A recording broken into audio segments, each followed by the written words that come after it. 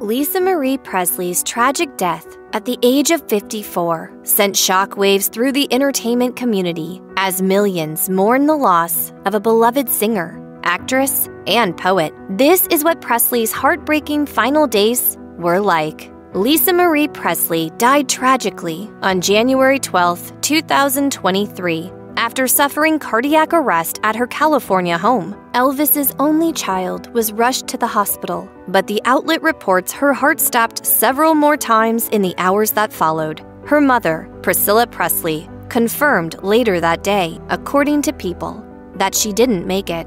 As many fans know, Lisa Marie did not have an easy life. After losing her father when she was just 9, she suffered numerous tragedies, including several tumultuous marriages, a battle with addiction, a rocky relationship with her mother, and the loss of her 27-year-old son, Benjamin Keough, to suicide. Despite it all, Lisa Marie tried to push forward, telling People in 2022 that she had to stay strong for her 3 daughters. The release of Elvis also appeared to lift her spirits. As she gushed on Instagram, "You can feel and witness Boz's pure love, care, and respect for my father throughout this beautiful film, and it is finally something that myself and my children and their children can be proud of forever." In fact, her final public appearance was to celebrate the film. Lisa Marie Presley did her best to remain strong for her kids, but the death of her son, Benjamin Keough, in 2020 changed her forever. As a source told the U.S. Sun,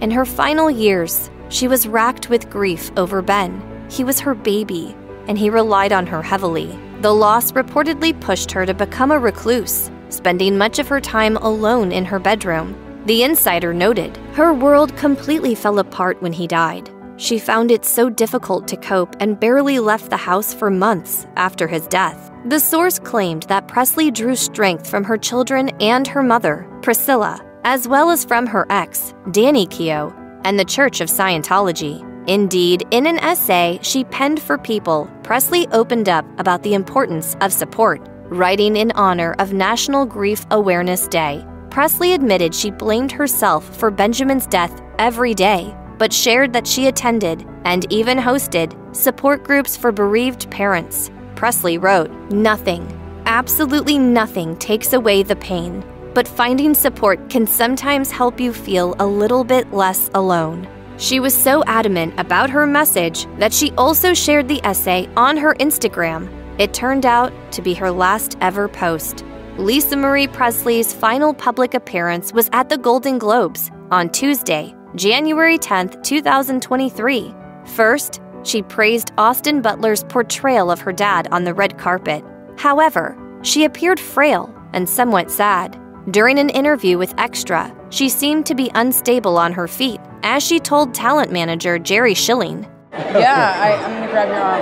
Yes. When she later crashed Butler's Entertainment Tonight interview, she again needed to lean on someone, this time finding support in Butler. She also appeared to slur her words slightly. Even so, she told the outlet, I'm so excited and I hope he wins. When Butler did win, she couldn't help but wipe away tears of joy. Just 2 days earlier, on January 8th, Presley delivered a speech at Graceland to mark her late father's would-be 88th birthday, seemingly confirming reports that she had been spending most of her time locked away at home. Lisa quipped, according to the Daily Mail, "I keep saying you are the only people who can bring me out of the house." Despite all of her struggles, however, Presley once told Playboy she wouldn't change a thing about her life, telling the magazine, "I would never take back any part of who I am or where I came from. I would never want to be part of anything else.